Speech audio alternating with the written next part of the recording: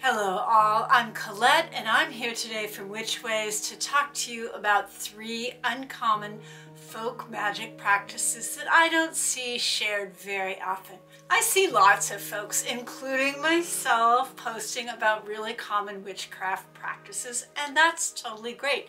But lately I've been running across some things that are a little more uncommon, and it really grabbed my interest, and so I thought it might interest you as well, so I decided to share them today.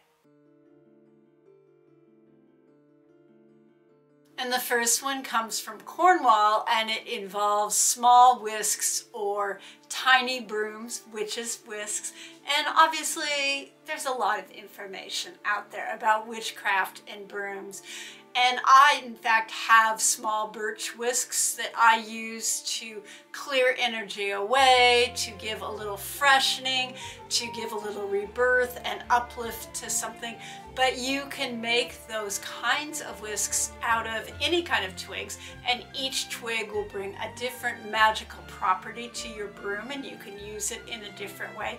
You can even use sage or rosemary wooden sticks that are left over after you harvest the leaves and take them off and dry them for use in spells or teas or sachets. And once you have your twigs, you just wrap one in very tightly with cord as a handle. The part that was new to me that I really was interested in was that when witches, at least in Cornwall, use 2 whisks, one is considered the left hand whisk for use in banishing, releasing, and clearing work, and the right hand whisk is used for drawing in and invoking, which I actually hadn't heard of before.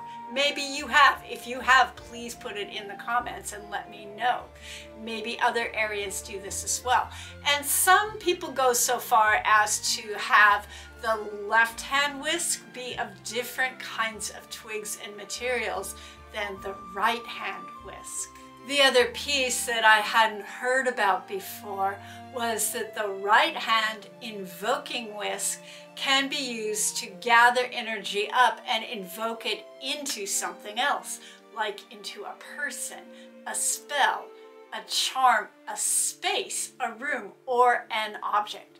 The way I would probably do this is take my whisk and raise a little energy, gather it in as I'm thinking about what I'm gathering in, and then brush it lightly over the person or the object that I'm trying to invoke this energy into.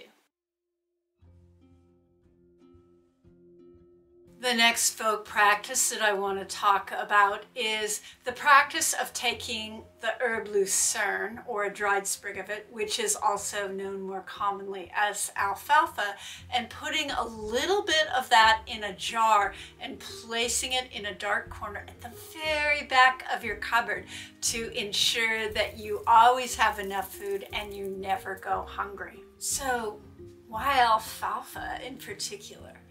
It's because of its properties.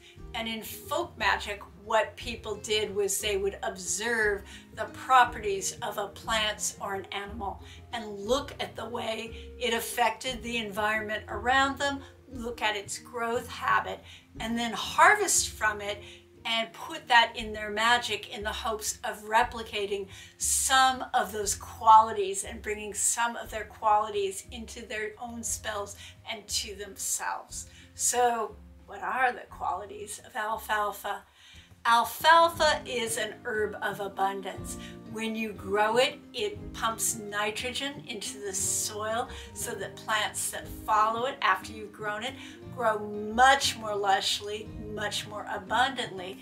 And practitioners of old and farmers noticed that when livestock of any kind fed on more alfalfa, they grew faster and stronger and put on more weight and were healthier overall. If you can't find it in a store, look in the description and I'll leave a link there to an herb store that I trust. I'm not getting any promotion or anything from them. It's just an herb store that I trust locally, and you can order some alfalfa online from them.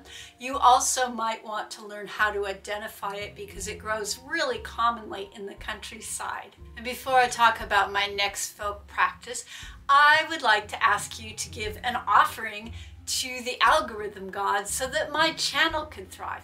Maybe just hit the like button, maybe the subscribe button, and maybe even the notification bell. And the third one involves a housewarming gift of giving bread and salt. And this comes from the magic of the Ukraine, Russia, Germany, Slavic countries in general, as well as Eastern Jewish traditions, and probably a lot of other places. So what this gift represents is that the idea that bread is sort of the staff of life, the sustenance of life. And by giving bread, you are giving the wish that someone always be abundant and they never go hungry and always have enough food. Salt used to be really expensive, so it is given as a gift to represent and give wishes of generosity and wealth. And it was also given with the wish that you never lose the ability to savor life. In Germany, this gift of bread and salt was often given with a whole gift basket of other objects. So those objects might be candles as a wish for happiness, a small broom or a large broom in order to clear the house and sweep it clean of any evil spirits or bad luck that was left over from the previous inhabitants. And it also might include a gift of honey. Honey as a way to sweeten your new life. And I just really kind of love that one because lately I've been using honey a lot to just sweeten any magical work I'm doing and to sweeten my path. Lately, something else that has been really interesting to me is researching and collecting folklore about folk magic traditions that had to do with houses. So I've been thinking about putting together a video in a few weeks as we come into the rainy season here in the Northern Hemisphere that would be about house spirits and folk practices around working with them. So if that's something that you would like to see, just put the word house spirits in the comments section below. So that's all for today, but I hope I see you again soon, and until next time, stay safe and be well.